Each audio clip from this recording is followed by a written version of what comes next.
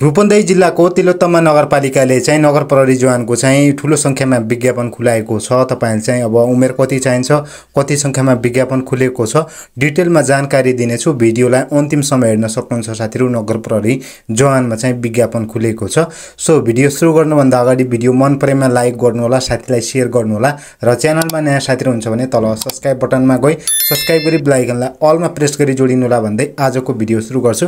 ल्यासको साथीहरु यहाँ चाहिँ देख्न सक्नुहुन्छ तिलोत्तमा नगरपालिका नगर कार्यपालिकाको कार्यालय रहेको छ र तपाईको यहाँ देख्न सक्नुहुन्छ नगर प्रहरी आवश्यकता सम्बन्धी सूचना प्रथम पटक प्रकाशित मिति 2081 साल 4 महिना 27 गतेका दिन भएको थियो र तपाईले चाहिँ यहाँ देख्न सक्नुहुन्छ यस नगरपालिकाका लागि द्याय पदमा सेवा करा नगर प्रहरी भर्ना गर्नुपर्ने भएकोले तोकिएको योग्यता पुगेका इच्छुक नेपाली नागरिकहरूले यो सूचना प्रकाशित भएको मितिले 15 दिन भित्र भनेपछि तपाई चाहिँ 15 दिन भित्र तपाई चाहिँ 2081 5 महिना 9 गते तपाई चाहिँ भाद्रको 9 गते सम्म तपाई चाहिँ नगरपालिका कार्यालय पूर्वको दरखास्त निवेदन पेश गर्नुहुन सम्बन्धी सबैको जानकारीको लागि चाहिँ यो सूचना प्रकाशित गरिएको छ भनेको छ र तपाईको चाहिँ कमा पदको विवरण दिएको छ देख्न सक्नुहुन्छ। जम्मा माग पद संख्या रहेको छ 15 जना रहेको छ र तपाईको चाहिँ यहाँ देख्न सक्नुहुन्छ विज्ञापन नम्बर 08182 को रहेको छ 1 देखि तपाईको चाहिँ 5 सम्म रहेको छ र तपाईको चाहिँ यहाँ देख्न सक्नुहुन्छ पदको कुरा गर्दाखेरि नगर प्रहरी जवान रहेको छ। पदपूर्तिको किसिमको कुरा गर्दाखेरि अब यसमा विभिन्न अब खुल्ला महिला आदिवासी जनजाति मधेसी दलित रहेको छ र माग पद संख्या देख्न सक्नुहुन्छ।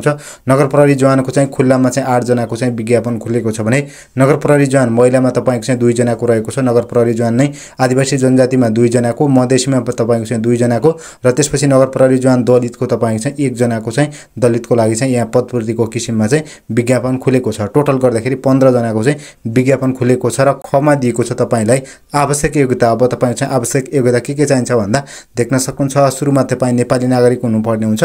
उमेरको कुरा गर्दाखेरि पुरुषको हकमा 18 वर्ष पूरा भई 35 वर्ष ननागेको, महिलाको हकमा चाहिँ 18 वर्ष पूरा भई 40 वर्ष ननागेको हुनुपर्ने हुन्छ र तपाई चाहिँ भूभू सैनिक अथवा प्रहरी हुनुहुन्छ भने तपाईको चाहिँ 40 वर्ष ननागेको हुनुपर्ने हुन्छ र तपाई चाहिँ न्यूनतम शैक्षिक योग्यता रहेको छ मान्यता प्राप्त शिक्षण संस्थाबाट एसी वा सोस्त्रको परीक्षामा उत्तीर्ण गरेको हुनुपर्ने हुन्छ र भूभू सैनिक तथा प्रहरीको हकमा चाहिँ उल्लेखित शैक्षिक योग्यता चाहिँ लागू हुने छैन तपाईको चाहिँ भनेको छ। अब अन्यको लागि चाहिँ तपाई चाहिँ एसी चाहिँ पास गरेको हुनुपर्ने हुन्छ।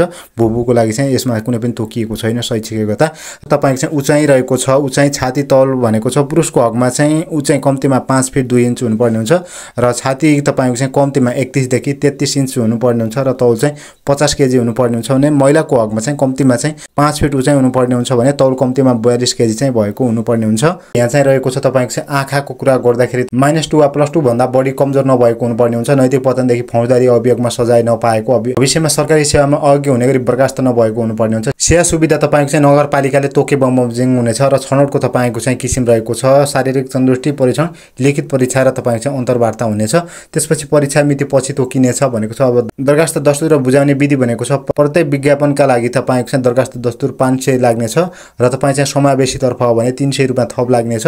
अब दरखास्त दस्तुर तपाई चाहिँ देख्न सक्नुहुन्छ नगरपालिकाको चाहिँ कार्यालयले राजस्व शाखामा बुझाइ सोको बिल तपाई चाहिँ दरखास्त साथ संकलन गर्नुपर्ने हुन्छ र दरखास्त साथ संकलन गर्नुपर्ने कागजातहरु नेपाली नागरिकताको प्रमाणपत्र प्रतिलिपि, शैक्षिक योग्यताको प्रतिलिपि, तिलोत्तमा नगरपालिकाका चाहिँ स्थायी बसोबास गर्दै आएको भए सो प्रमाणपत्र खुल्ने कागजातको, त्यसपछि बसाइ सराउ वा विवादता प्रतिलिपि, 3 प्रति पासपोर्ट साइजको फोटो, अनुभव सम्बन्धी कागजातहरु चाहिँ भएको हुनुपर्ने हुन्छ।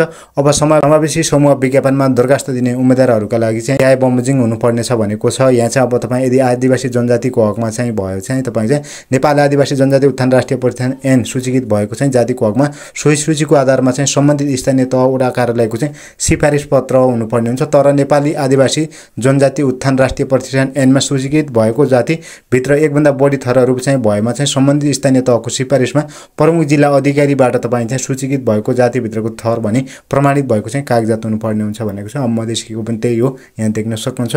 अब दलितको हकमा पनि त्यही रहेको छ।